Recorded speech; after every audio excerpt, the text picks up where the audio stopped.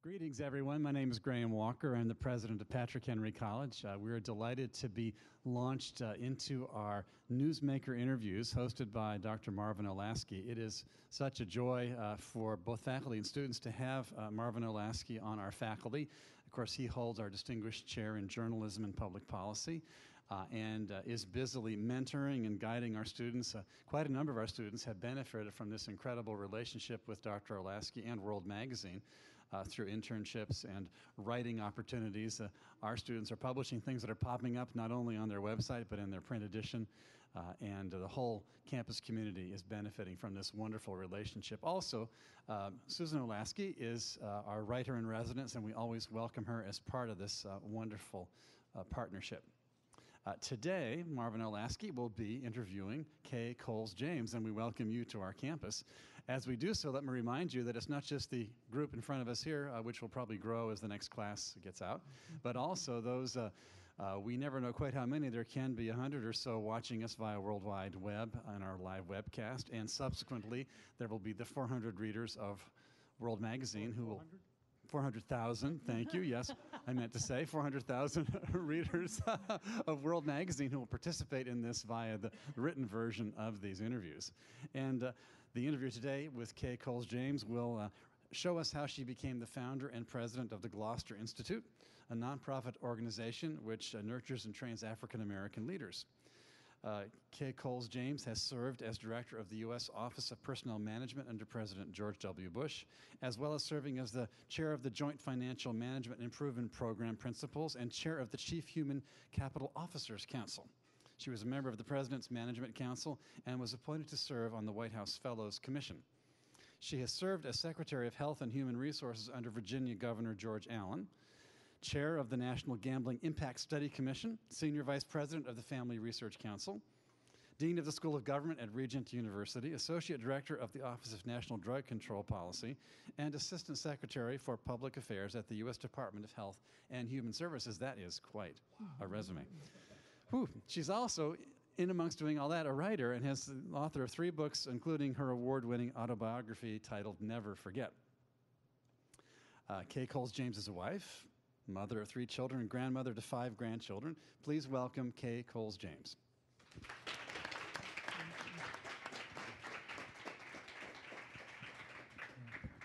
So we'll talk in a while about a very exciting project, Gloucester Institute, but just before we were talking a little bit about the election and so forth, the recent election, you may have heard of it at the beginning of November. I've seen lots of articles on conservative websites looking at some of the voting patterns in which there were some precincts, African American precincts, that voted 100% for Obama, and the insinuation and sometimes the outright declaration on these websites is this must be the result of fraud and corruption and so forth. But I think, so we've looked at it, we have a different take on it, and I'd be interested in your analysis of, can that 100% be real? Is it real? It certainly is real. If you have been a part of the African American community, as I have for all my life, and you understand that community, and you understand the hopes and dreams and aspirations of people in that community, it should come as no surprise to you that that African Americans would come out in overwhelming numbers.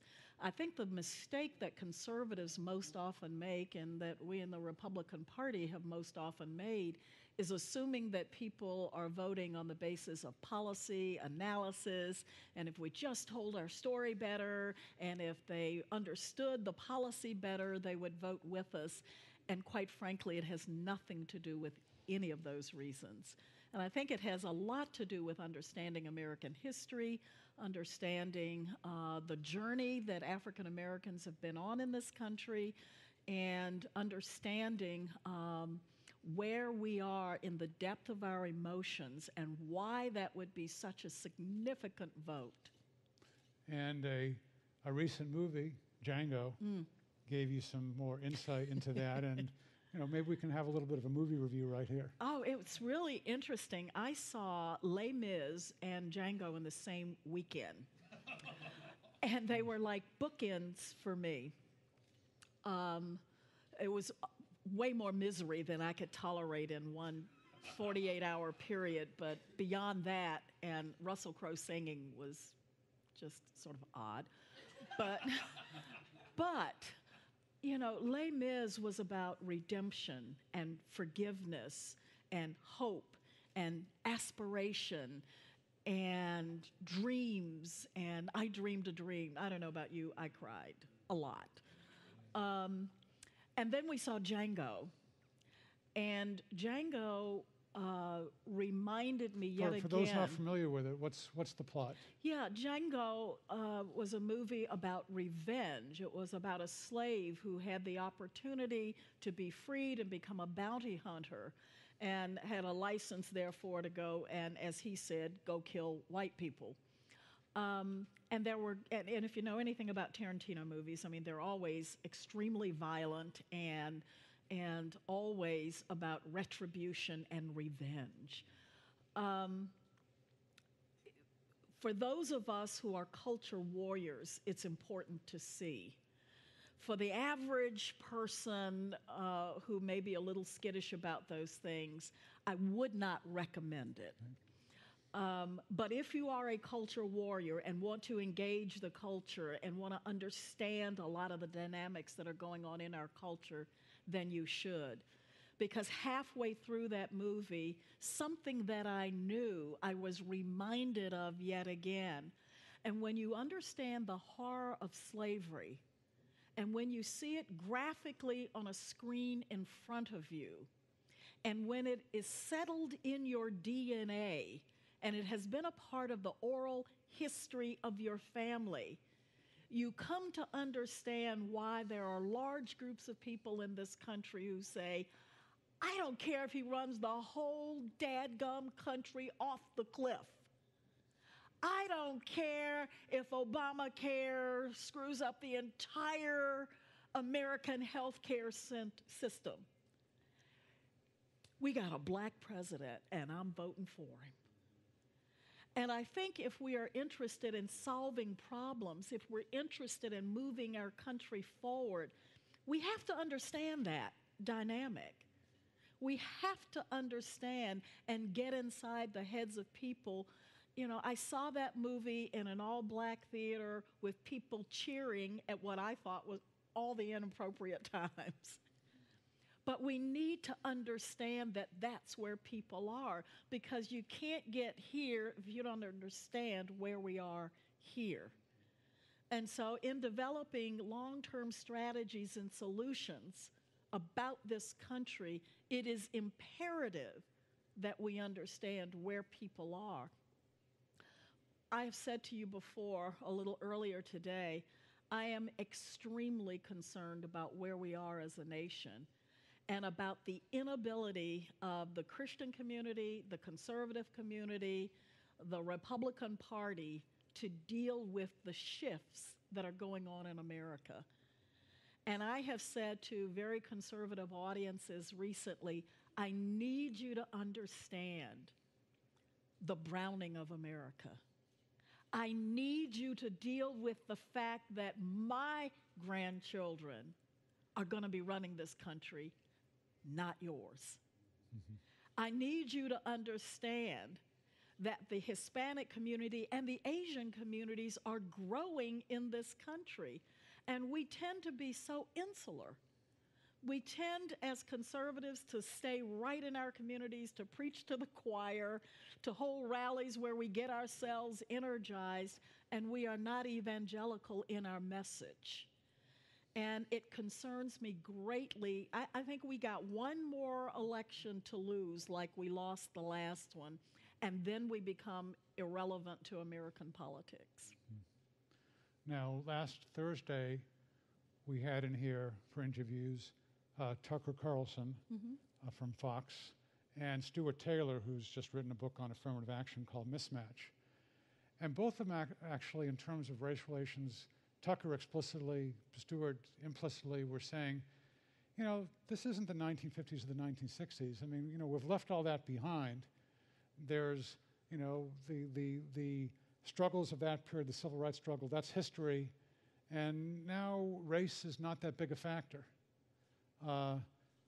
is this white folks talking? It certainly is, and I'm glad you said it because I was about to. You know, I've lived as an African American in America my entire life. And yes, there have been changes. I was a part of that group that integrated the schools in the South. I had to go past dogs to go to algebra. I know what that's like. Overt racism in America is gone. It is no longer, incidentally, thank goodness, it is no longer socially acceptable to be a racist. You just can't get away with that. But covert racism is alive and well.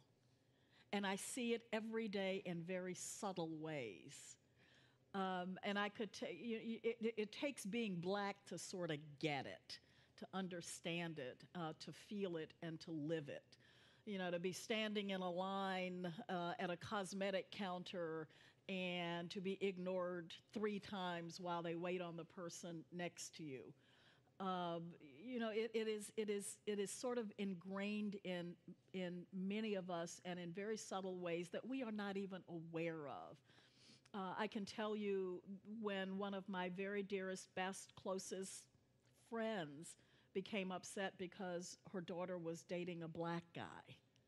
And I mean, what?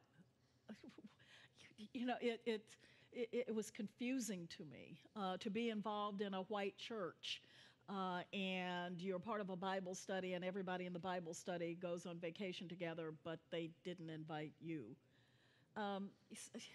You know, I appreciate those that want to declare it gone. Yes, we've made great strides in America with our legal system. We've made great strides culturally. There are a lot of things that still need to get worked on in the heart of people in America, and things that are so subtle that they are not even aware that they're there.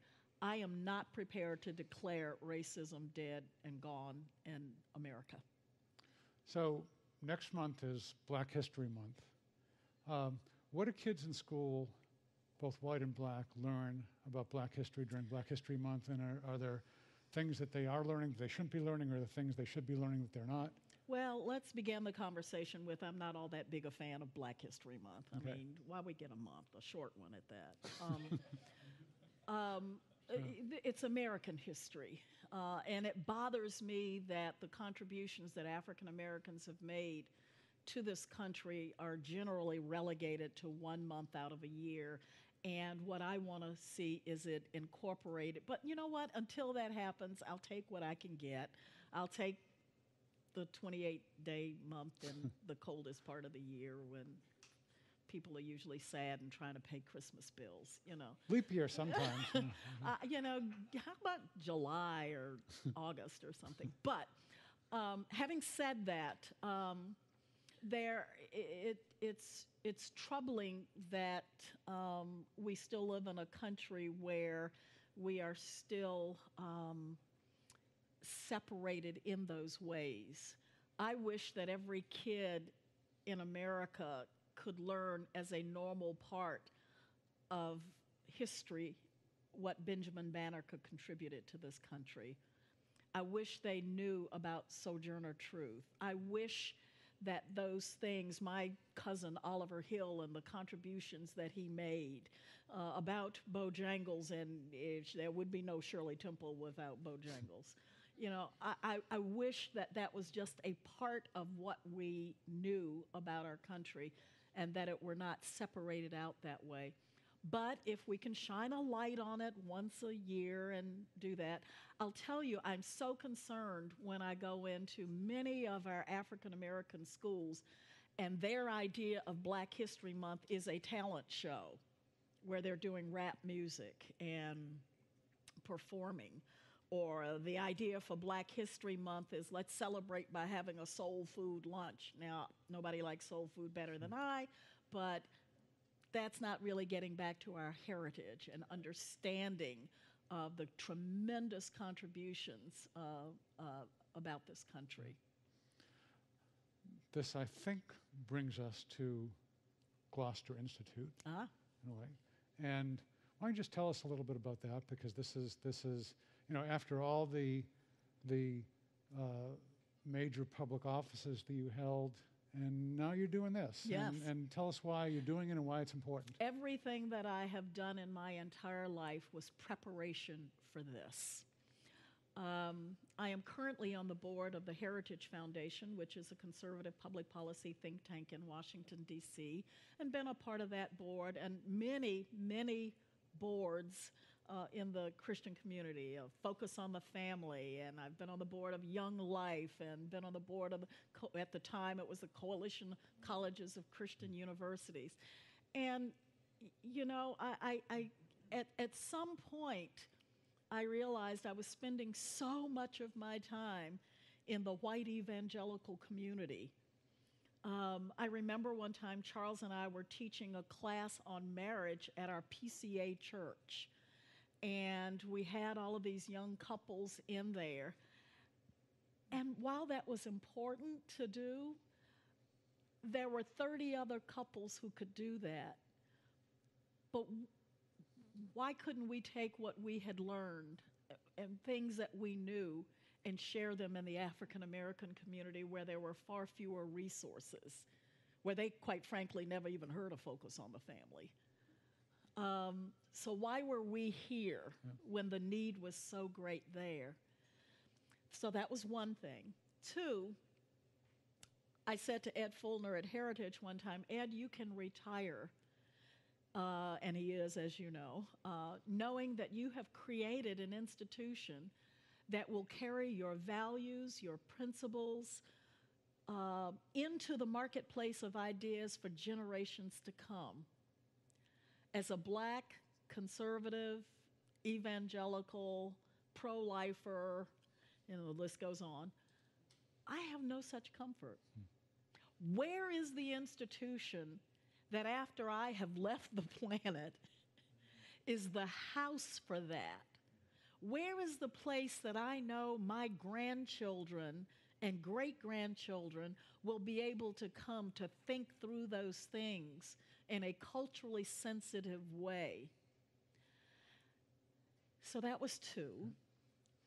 Three, looking at the shifting demographics in this country, I am fed up, annoyed, angry, pick a word. I have probably had a not-so-pleasant conversation with every conservative leader and every Republican leader in America within the last 60 days because they have given up on the Black community. And now this is a very nuanced point, and I hope it comes through, and I hope you will hear my heart on this. I realized after the last election cycle, particularly as we were going through the phase of analysis, that people were saying, we can't do anything. Those precincts were 100%, write them off. Let's focus on Hispanics and women and maybe youth. Well, I was never involved in the Republican Party because I was interested in growing the Republican Party in the first place. Newsflash. I was never involved in the conservative movement because I thought it was a great idea to grow the conservative movement. Newsflash. I was involved in both those movements because I thought that the values and the ideals and the principles were the very ones that I needed to save my community. And when they write it off, they therefore have written off my community. And I feel some kind of way about that. So they're telling me that I was only an important and significant to the degree that I could help them stay in power and advance their agenda. When I was no longer useful for that effort, I am there no longer useful to them. And I feel some kind of way about that. Because I believe in self-sufficiency and independence. I believe in principles like don't spend more than you earn. I believe in limited government because limited government gives you the most freedom. So if you're telling me I'm not going to invest any time and energy in your community because you can't get me where I want to be, then I held a meeting recently with young African American conservative professionals and said, I have a news flash for you. The cavalry is not coming. There is no one coming to save us. The conservative movement, the evangelical movement, and the Republican Party don't care about us anymore. We are no longer the flavor of the month.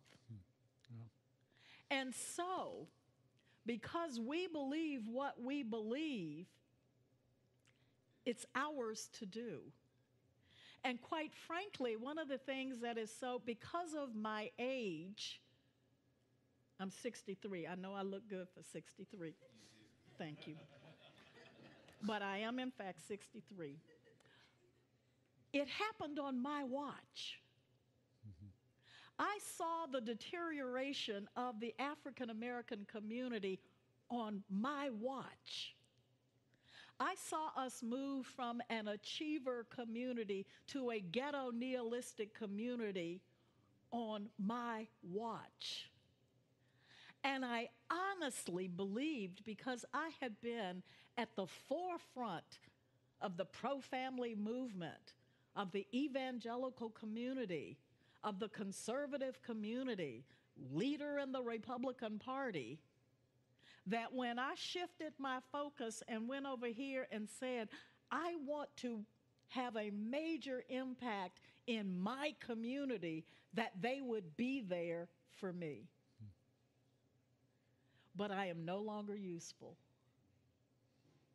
And so I better change my name to Maria Sanchez, and then maybe I can get some attention here. I mean, it really is. We use people and then spit them out, which is very pragmatic, but that's politics. It is what it is. Two questions. First,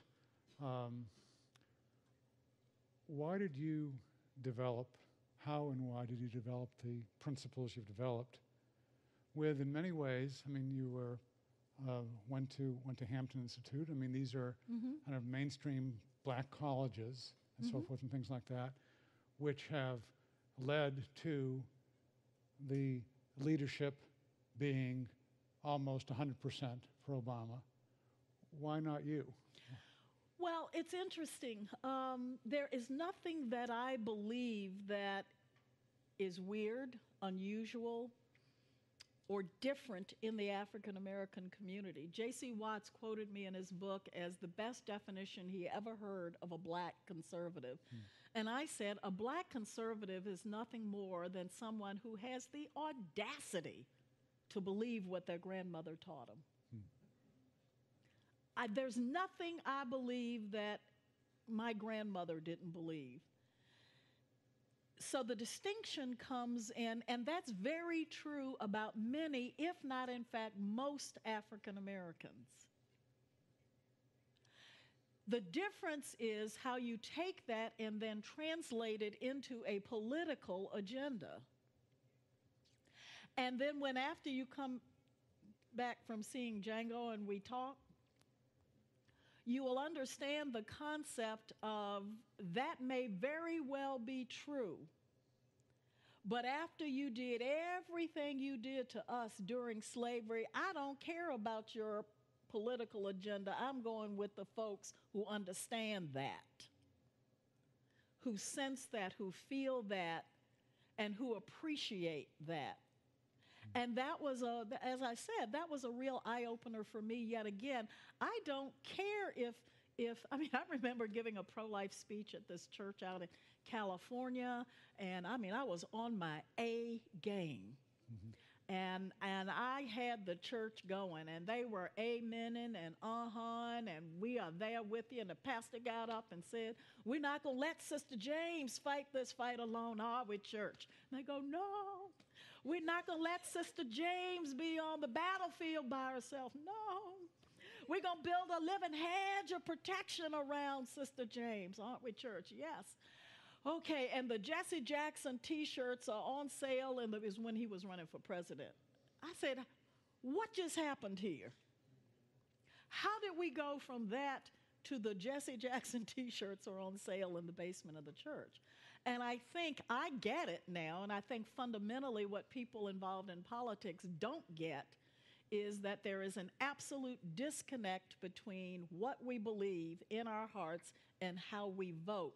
Because if I even think you're a racist, if I even think you don't care about the plight of black people in this country, if I even think that you harbor some of that within your spirit, I'm sorry, I will run this country in the ground before I vote for you. So, in a parallel universe, if in 1996 Colin Powell had run for and gotten the Republican nomination instead of Bob Dole, would he have carried most of the black vote? No. Nope. And so why is that? It's not because just... he's associated with the Republican Party, and because people in the African American community do not trust the Republican Party. Well, I mean, you go see the movie Lincoln and you come to understand, and Republicans are quick to tell us, about the history of the party, and we were the party that abolished slavery, and we were the party. And, and there's some great movies out that tell the story. The first black everything in this country was a Republican, just so you know. Whether it was congressman, senator, governor, whatever, all Republicans. And that's great, but then you have to ask yourself, so what happened? And I'm doing some research on a book right now to talk about, so what happened? Well, then you have to come to terms with the Lily White movement in this country, where the Republican Party in the South that couldn't win an election because of their association with African Americans decided to run black folks out of the Republican Party. And it was a race to the bottom to see who could be more racist, Southern Democrats or Southern Republicans. And I mean, I even have a personal connect to that. In doing the research, I discovered that I had a relative who was a Mr. Coles from Charlottesville, Virginia, who was unseated at the Virginia State Republican Convention because they were running all the black folks out of the Republican Party in Virginia. And I have to tell you that it was a very emotional moment for me when I was chairing the Republican Party state convention and looking at that sea of faces and realizing that it was just probably 4 decades ago where my relative was not even allowed to have a seat in the Republican Party. And I recognized, because I'm like not stupid, that okay, I'm a black female. Wouldn't that be nice to have as the chairman running our, and a good Republican, and I've paid my dues, but I didn't miss the fact that I was black and a female during an election cycle where that was important. So I was able to be a symbol for the party at that moment, but did not miss the fact that my ancestor had been run out of this party. And people know that history. They know that. They lived it. They experienced it. So you have white Republicans, in a sense, using you. And then you were mentioning before, thinking more about Django, the depiction in the movie of the difference between the field workers and the house workers. Oh, you're being very kind, but I get it. Go ahead. Okay. So you don't get respect there, in a sense. I mean, the field workers look upon you. So where's your community?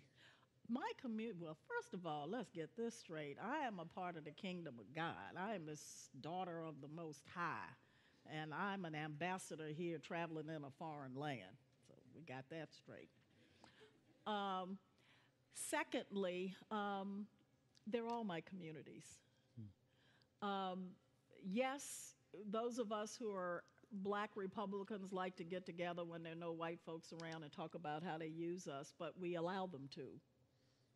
They only use us because we let them, because we are pro-life and we do care about that issue. We allow them to use us because we do believe in limited government, and we want to fight and make sure that this country stays economically sound. So our agenda, you can use me as long as you're using me for what I want to be used for. And you use them. And I use, yeah, well, not as effectively as they use me, but I'd like to. I mean, if I can ever figure this out, we got a good game going on here. But yeah, I mean, so it's not just that. These are things that I believe deeply and want to be on the forefront of. But I also recognize that, you know, you know when you're being used, of course. And it's okay if I agree with it. You can't use me against my will, is where I was going with that. So that's fine. You can't out-black me. And you can't love black people more than I love black people. And this is a conversation that I have within the African American community all the time. I defy anyone to question my ethnicity or my love for my people. I am a conservative because I love my people, and I believe that conservative values will, in fact, lift my people, empower my people. In fact, you know, they're not as much conservative as they are biblical values, quite frankly. Conservative values just happen to overlap with biblical values. So I think that when you operate within the African American community, as I do, and people come to understand your heart love for your community, and I tell them all the time, you better be glad there's something called a black conservative Republican to be in the room when they're doing crazy stuff. Mm-hmm. You better be glad that there's somebody who can be there to give a different perspective. I think what annoys the black community is when someone is in the room and doesn't take the opportunity to bring a different perspective, to enhance the conversation, to push back a little bit. But quite frankly, the African American community would be far worse off if there were not something called a black Republican. I will never forget, this reporter and I have become friends in recent years, but I remember President Bush leaving to go away on a trip to Africa. We were doing the wave off on the White House lawn, and the president came by and said to Laura, "Oh, there's Kay," and he waves. And this black reporter writes a story. The last thing Bush says before he leaves is, "Hi to Kay James, an African-American serving in his administration. What good is it to have them there if they're not going to stand up?" And I said, I wish she knew how many beatdowns I had given and how many beatdowns I had taken in just that week. In just that week. But the assumption is that if you are there, you are truly the house worker and not really representing the perspective and the issues. And I told someone once when they called and said, "My mother is having problems with her Social Security." I was at the Department of Health and Human Services at the time, said, "Can you help her solve this problem?" And I said, "I will, but you're going to hear a lecture first." The first thing you need to understand is, if I were not here, who were you going to call? So don't dog me on one side about why are you a Republican, and then as soon as you have a problem in a Republican administration, want to call and ask for my help. Your mother is going to get her problem solved because there's something called a black Republican. So what you need to understand is no matter who is in power, some of us need to be here. We're going to go to questions in a minute, but I do want to ask a little bit more because I think it works here in terms of Gloucester Institute. Yes. And the training, and much as the students here at Patrick Henry are trained in liberal arts subjects, not because they're liberal, but because it comes from Latin, liber, you know, free, liberty, yes, basically. So the liberal arts are contrasted. We can contrast the liberal arts with the servile arts. So my understanding, and again, I haven't been there, but just from what I've read, including in an article in World a year ago, Gloucester Institute, you're really trying to train African American college students in the liberal arts in terms of exposing them to things that perhaps they are unlikely to get in their own college programs. Right. So tell us about that a little bit. Talk about that for just a second. The Gloucester Institute is decidedly not a conservative organization. And that bothers some of my friends on the right a lot. But it isn't. And the reason it isn't is because I wanted to design an organization where conservative thought and ideas had a home and were welcome and could be debated. So I wanted to develop an organization that could have credibility in the African American community. We have a lot of black conservative leaders that have zero credibility in the African American community. I did not want to be one of them. So with a blank slate, I said, what would it look like if you designed an organization that could have credibility in the African American community, where conservative ideas and values could have a home? And so what developed out of that was a place where ideas could be debated. I am not afraid of debate. I used to debate for a living. For about 5 years, I debated the pro-life issue as the national spokesperson for the National Right Life Committee all over the world. So debate comes naturally to me. So I said, what if we created an environment where liberals and conservatives in the black community could come together and let the best man or woman win? And whenever you take on an issue at the Gloucester Institute, I bring in all sides for the students.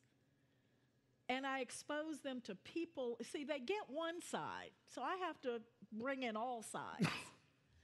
And then I teach them critical thinking, because to me, the thing that's missing most is the ability of young people to think through an issue and ask the second layer of questions.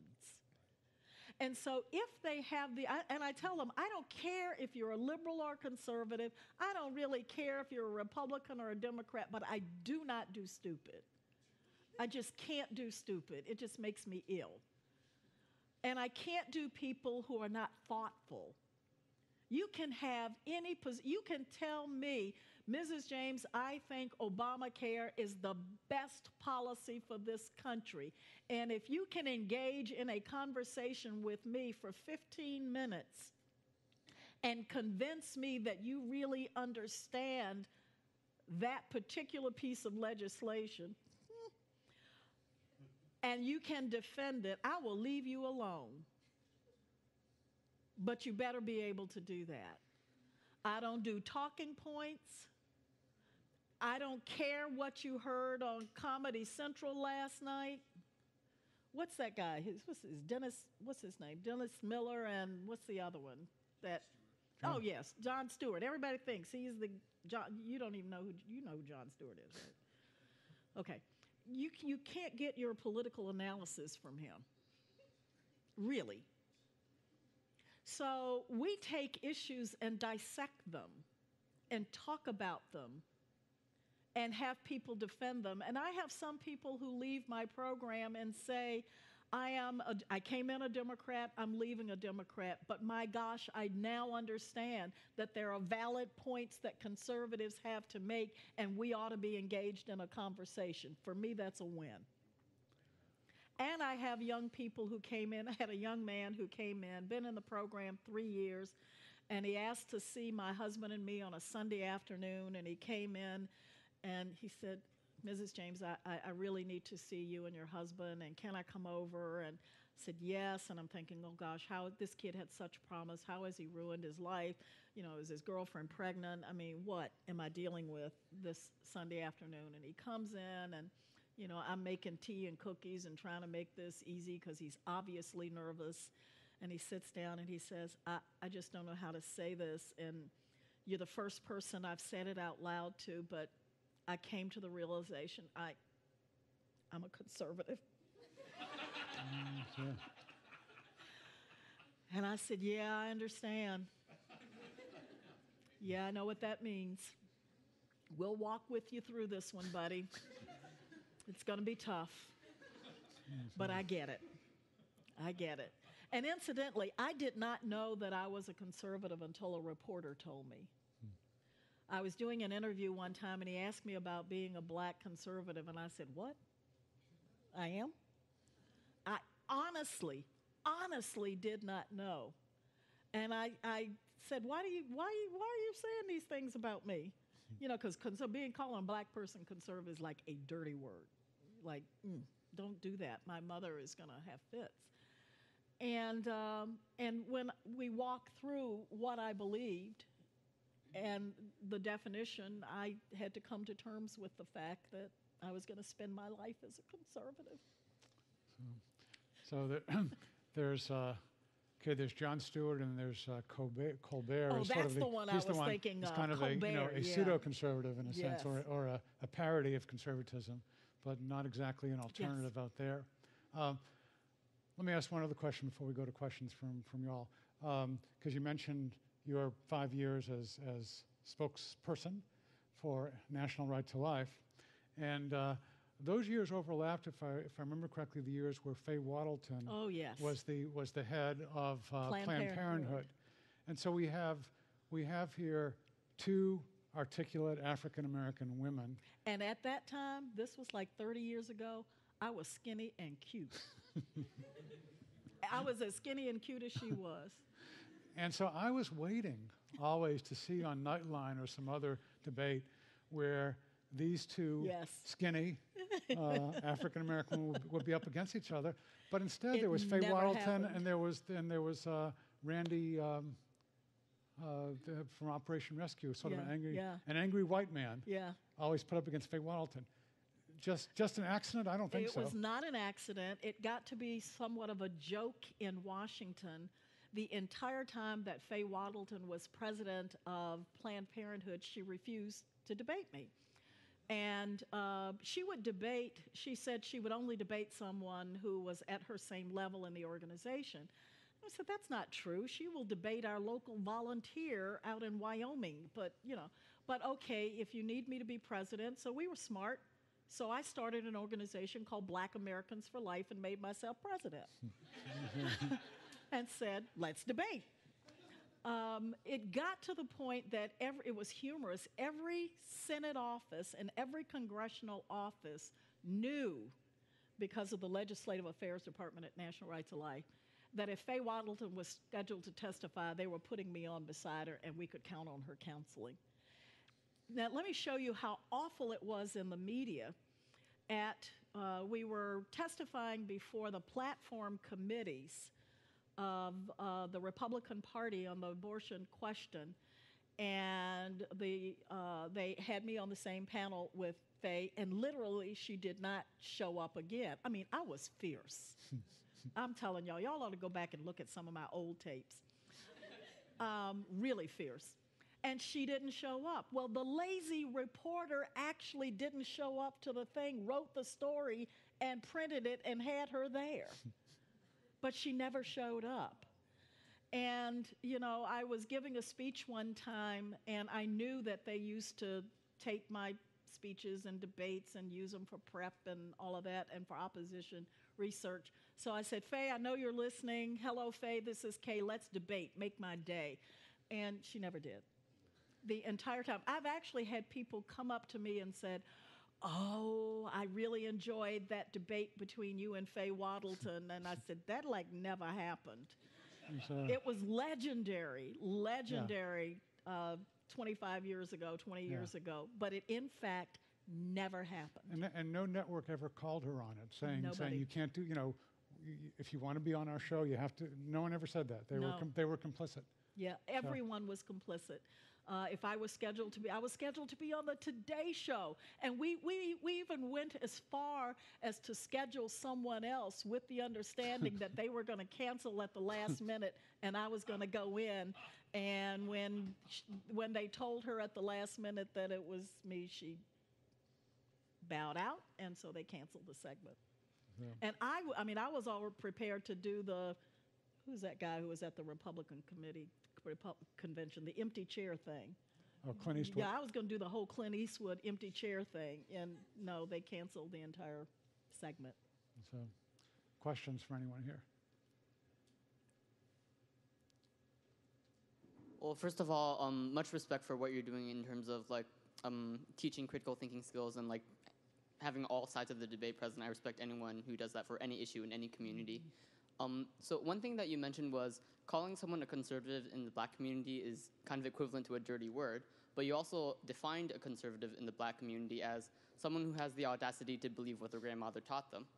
So kind of with the same with the progression or degression of the Republican Party in terms of the black community, what happened? Like how do we get to that point?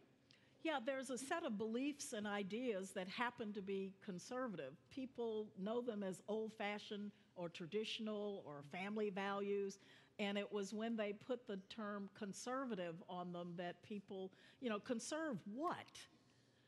If you feel like you can see the movie, and I'm not encouraging you to do that, by the way, really I'm not, because everyone cannot handle that stuff. And you don't need to be putting that in your head, please. But if you're a culture warrior and God has given you the grace to do it, by all means. When you do that, you come to understand, when you see that, you come to understand that people are willing to go to great lengths to push back. And when they hear the word conservative, they say, conserve that? What do you want to conserve? I don't want to go back to that? You've lost your mind. And so language means different things to different people. I used to say, if I invited you to dinner at my house on Sunday, what time would you come? Give me a time. 2? Any other times?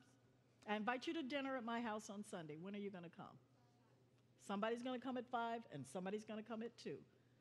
In my culture, dinner is right after church on Sunday. It's at 2 o'clock. And supper is at 5.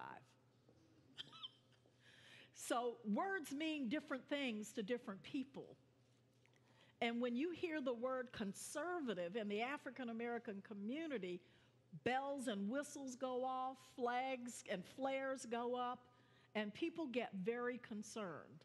And that's why I hardly ever use it when talking about a certain set of values and a certain set of principles, because people can resonate with those. But even after they agree to the fact that they believe in those sets of principles, they're not sure they want to put the rich white guy who doesn't seem like he understands the plight of black people or poor people in office.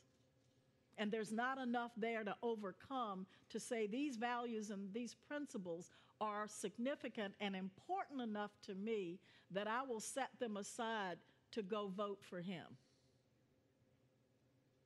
Yeah.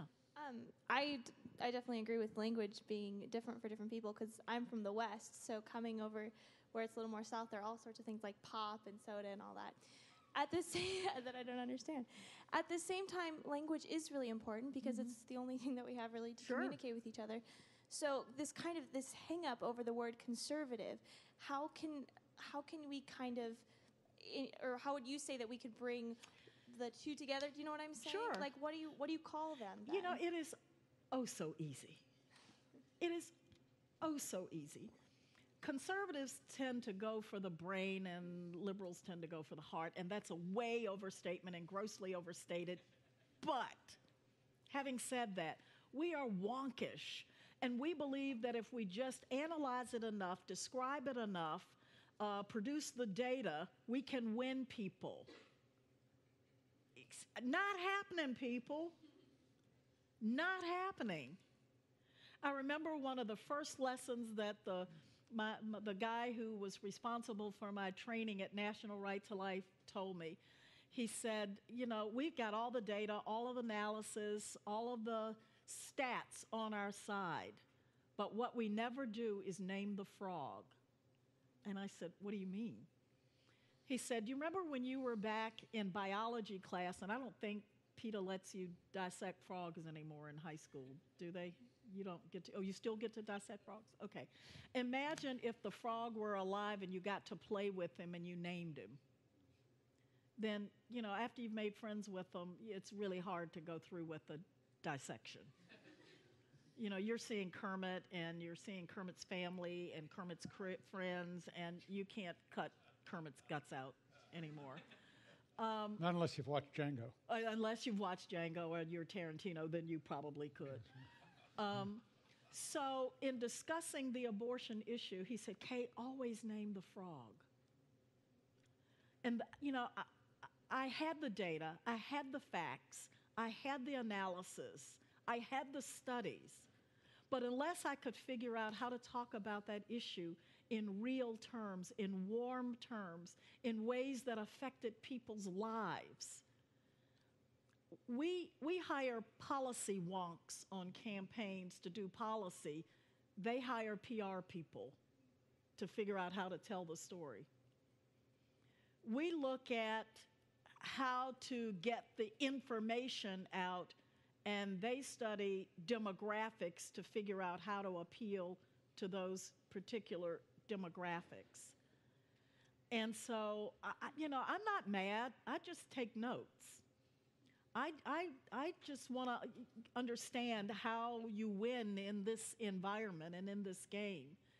And too often we think that being the smartest one in the room is the way to win. And maybe being the most caring one in the room is the way to win. To care and be smart, by the way.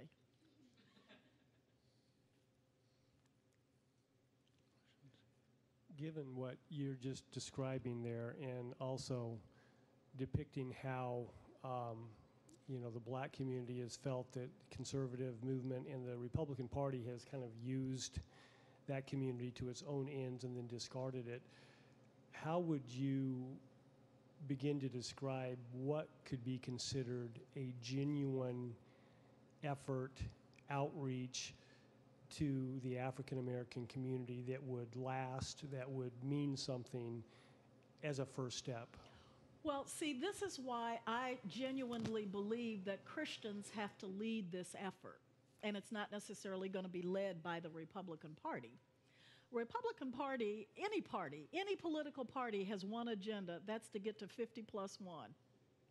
And if you can't help me win an election, then I'm done.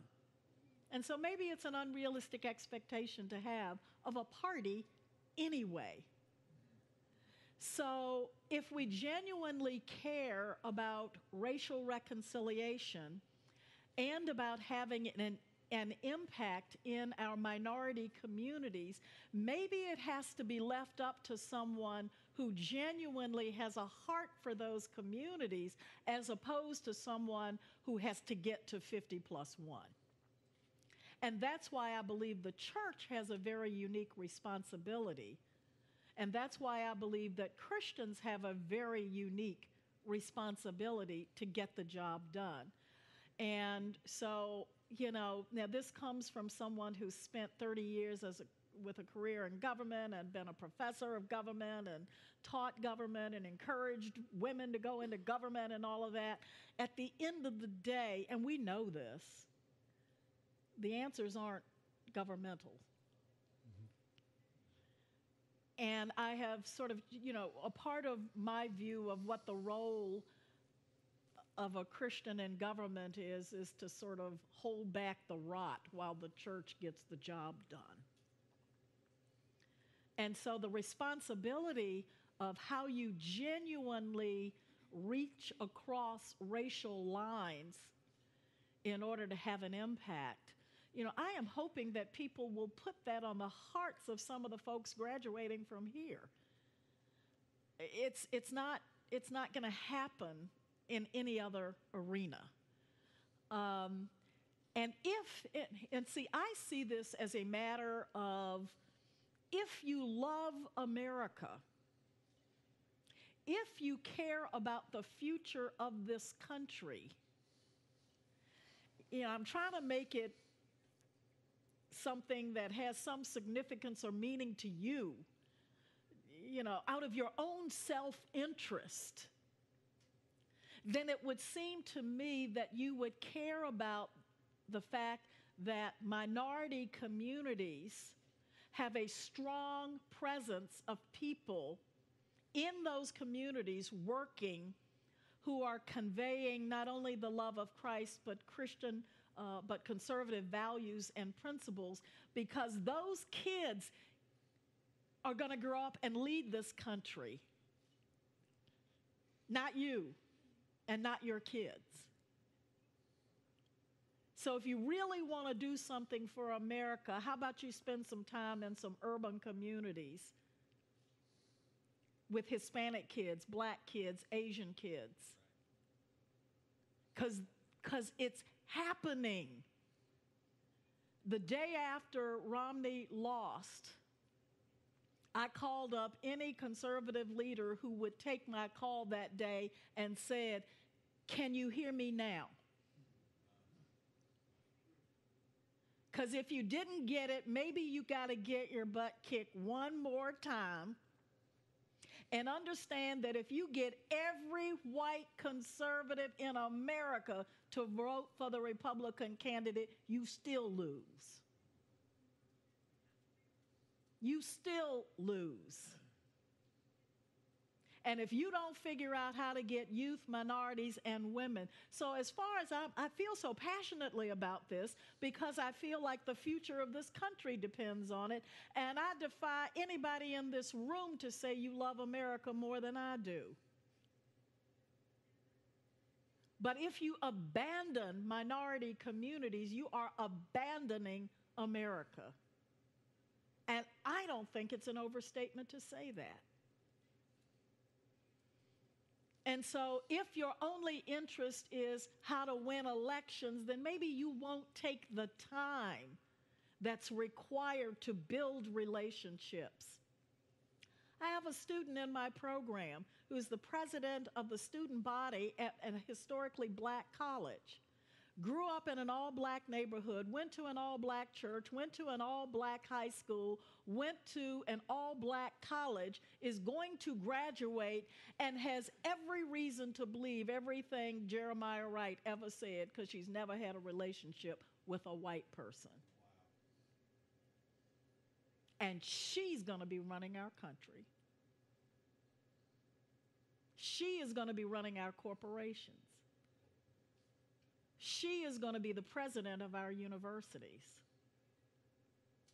So if you care about your baby cousins and the kids you're going to have one day and where this country is going, you might want to consider how do we reach out to those communities and take the message. We've got to get out of holding pep rallies where we all come together, we all think the same, and we get each other ginned up. We've got to be evangelical in our message and figure out how to bring in new people. I'm going to take the last question here because I want to ask about the 50th anniversary of Martin Luther King Jr.'s I Have a Dream speech that's coming up this summer. And from what I read here in World Magazine, and so it must be true, especially since Professor Sillers over here wrote this article a year ago. Martin Luther King Jr., legend has it, wrote part of his 1963 I Have a Dream speech under the huge oak tree out front of the house where you now, which is now yours, and where you have Gloucester Institute. So, number one, I mean, is that true? Absolutely. And number two, just a little story. How did he happen to be doing that there? And just finally, I'll do this as quickly as I can. Okay. Dr. Robert Russum Moton was the second president of Tuskegee University and was mentored by Booker T. Washington. He was probably the most well-respected African American in America in the 1920s, 30s, and died in 1935. He was an advisor to 5 United States presidents. When he retired from Tuskegee, he came to Gloucester, Virginia, and built a 9-bedroom mansion on the banks of the York River. And it was there that he opened his home, and he had 2 things that were so important to him. One was racial reconciliation, and 2 was the education of the American Negro. As a result of that, he immediately opened up his home and started inviting in thoughtful people to debate, and I focus on the word debate, the important issues of the day. Debate means, by definition, they didn't all agree. And he invited black and white people in to debate the important issues of the day. When he died, he left that home to his daughter and her husband became the third president of Tuskegee University. He became so concerned that he continued his father-in-law's legacy and invited thoughtful people in to debate the important issues of the day. In one of those meetings that he convened, they talked about the importance of education for the American Negro, and the United Negro College Fund was founded at this place by Dr. Robert Russell Moton's son-in-law, Dr. Patterson. So the United Negro College Fund was founded there. This place became known as the cradle of the civil rights movement. Every great civil rights leader in the history of America came there at some point. I went there as a child, and I was taken there by my aunt and uncle, picked up out of the public housing projects of Richmond, Virginia, and I remember sitting on the floor playing with dolls and reading books, and all I remembered is that the people were beautiful, and they were talking, and the food was really good there. And so when I grew up, I wondered whatever happened to this magical place that I used to be taken as a child. And I actually had an assistant, much like the one who travels with me today, who said, "I'll find it for you." We found it, and the place was torn apart, windows blown out, and I had, it had a rusted plaque on the building that said, "This place is on the National Historic Registry for all of the important things that happened here." And I stood on the banks of the river and had what I call my Gone with the Wind moment, where I said, "As God is my witness, I am going to buy this property and launch the next great generation of leaders." What better place to launch the future leaders of this country than the place where Martin Luther King used to come and sit under the tree and write and dream? And I thought future leaders should come there and dream as well. What better place to introduce them to ideas and people and events that they wouldn't get out of their narrow range of experience? And so because of my love of this country and because of the values that I believe so deeply in, I thought they should have a physical home, a place. And so my husband and I stepped out on faith, bought the property, and are in the process of renovating it. And as I age and get older, it's much easier to bring them all to me than for me to travel all over the country. But our goal is to take everything that God has given us in the last 30 to 40 years and pour it into this next generation. And so that's what we do at the Gloucester Institute. And I can't do it without you, by the way. One of my bridesmaids at my wedding when we got married 40 years ago was a young white girl. We've been friends through all those years. And these students found that hard to believe.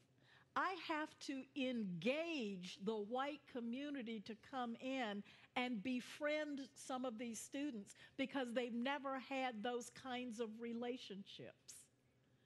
And they don't believe that they are real.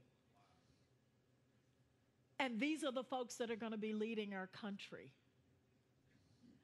And so I would encourage the student body here at Patrick Henry, if you want a cross-cultural, cross-racial experience, if you want to get involved, I won't leave here without saying that some of you may remember Jessica Wagner, who was your valedictorian You should talk to Jessica. Jessica left Patrick Henry and ended up in my office saying, I don't know why God has me here. And I said, I do. And that began a remarkable, remarkable relationship and career. I love her like a daughter. And if you want to know, she would be an interesting one to talk to about what she learned as a Patrick Henry student. You ought to have her come back and talk about that sometime. And the cultural experience and the cultural shock. And I said, Jessica, you know, I believe that God has you destined for greatness, and you're going to be a major player in this country one day. And because of that, he wants you to get this race thing right. So he sent you here for that. And now you can go to law school. And Jessica's in law school, and she's going to set this world on fire. And she's a Patrick Henry student. So I've had Patrick Henry students before, and would love, if you see that as a part of what you may think God has you called or the next step, just let me know. I hate to bring this to a close, but I thank you so much for being with us. Thanks all those who joined us from a distance and here in person. Remember, come back tomorrow, 12:40. Marvin Olasky will be interviewing Thomas Lake, award-winning writer for Sports Illustrated. And let me just close with a parting thank you to Kay Coles James. I agree with you about Jessica. She was a student in my classes. She was wonderful. May many of you be called to do the same thing. And please give a warm thank you to Kay Coles James. Thank you.